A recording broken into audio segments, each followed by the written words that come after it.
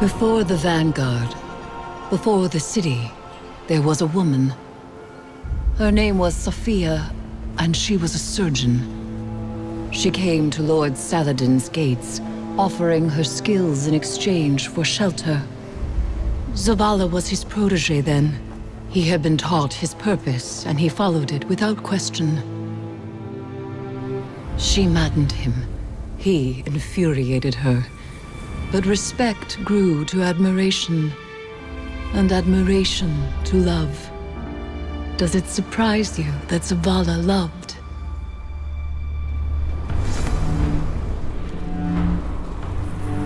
She was meticulous and gentle, strong-willed, stubborn, fearless. It began with an infant, orphaned in a fallen raid. Saladin had taught Zavala duty, war, and the light. But Sophia showed him that he was more than an instrument of violence.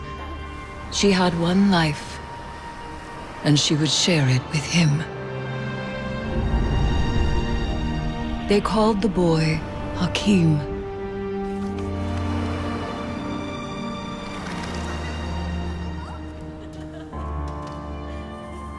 And he called Zavala father. In his joy, Zavala thought to abandon the light, as he had abandoned Saladin's ways. That joy ended as it began, with their son. When Hakim followed his father into battle, Zavala could not protect him, and Sophia could not save him. Hakim died in his mother's arms.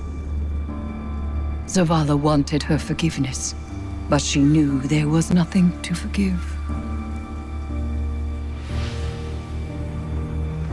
And that giving up the light would be no absolution for him. They returned to the lives they once led.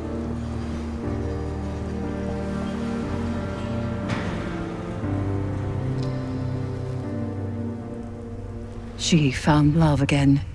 She had a daughter. And when Sophia passed, he asked her to forgive him. Through each generation, he mourned. He asked for their forgiveness. And still, he has not found it.